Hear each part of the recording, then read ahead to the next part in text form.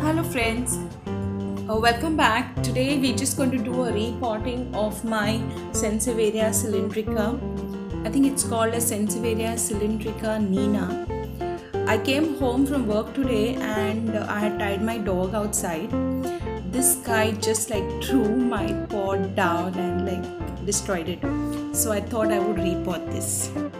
I'll just show you a small insert as where I keep the plant. I keep it in front of my window and I tie my dog usually there, and this guy had torn it down. Here this is how it looks. This was the root system. The story of this Sansevieria is at a nursery this guy had just torn it out, and I requested him and I got it home. So that entire piece was destroyed and it already was mashy.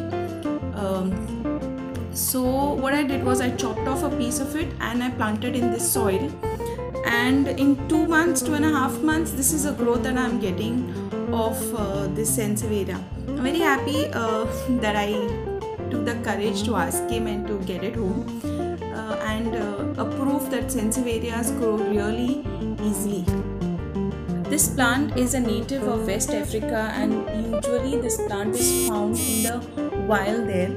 So the water requirement for this plant is as minimum as possible. If you look at the soil in which it was planted, it is not even having that required moisture, because the moment you water it or overwater it, constantly water it, it would lead to root rot and it would get destroyed. Also, another thing is, the more the plant is in water, it has its fibers, it just absorbs the moisture, and if you continuously water it, it kind of becomes it kind of melts around and then the plant dies. So what I do is I water it completely when the soil is dry. This plant tolerates any amount of sunlight. You can give it a strong direct sunlight, it can handle it. You can give it shady area or less sunlight, minimum sunlight, it will handle it. It can handle dim sunlight, but avoid no sunlight. In the sense, it requires that minimum amount of sunlight. If we talk about its propagation, this plant is propagated by me. It was chopped off, it did not have any roots. So basically it is a cutting of the main plant, because the roots had already gone spoiled. So as a result, I had chopped it off and I had planted it. So propagation is through cuttings. Also, another thing with this plant is, if they get a required conducive soil, they start growing and a new baby puff comes up. So that is another way of, you can just separate that baby pup and plant it. So that is another way of propagating. So let us start with the repotting of my Sansevieria Cylindrica. Now, what is the composition of the soil that I have taken?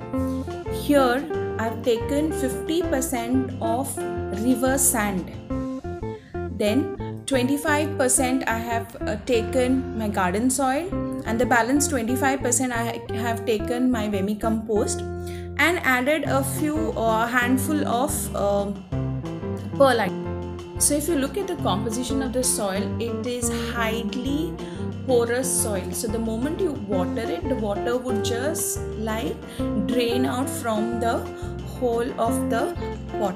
This is the kind of soil Sansevierias in general require. So here is where I have placed my Sansevieria. I have shifted it upstairs on that terrace because it may get destroyed again by my dog. This is where I'm going to keep it. It will get the required sunlight. Finally, Sansevierias are easy to maintain plants, easy to care plants. They are great air purifiers. You can keep it in your sitting room and enjoy its beauty. Thank you so much for watching, friends. I see you again. Bye.